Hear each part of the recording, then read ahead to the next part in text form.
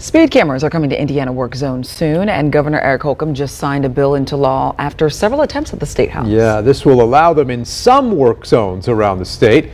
Fox 59 State House reporter Kristen Eskow spoke with state officials about what you can expect. The Indiana Department of Transportation says it will likely be about another year until you start seeing speed cameras in some work zones. Right now, officials are working on the implementation process. Speed cameras are currently up and running in 18 states, and within the next year, Indiana will join them. We'd like to see it in place potentially later this construction season. However, that full deployment could push to next year. Governor Eric Holcomb has signed a bill into law that will allow speed cameras in some highway work zones. Under the pilot program, they'd be placed in up to 4 work sites at a time.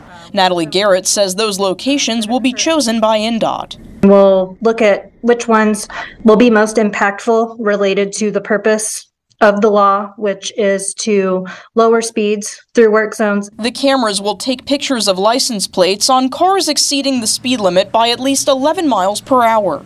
A ticket would then be mailed to the address on the vehicle registration. For the first violation, drivers will only get a warning.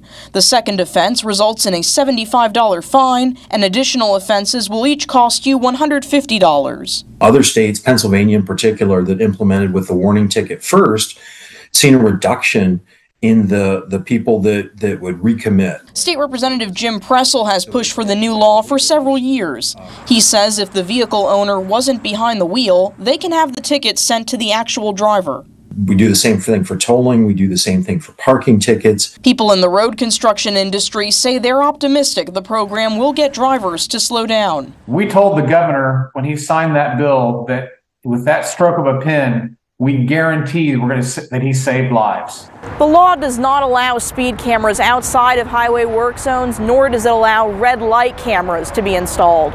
In Indianapolis, Kristen Eskow, Fox 59 News. Now, INDOT says signs will be placed in all work zones where the cameras are located to let drivers know that they're being used.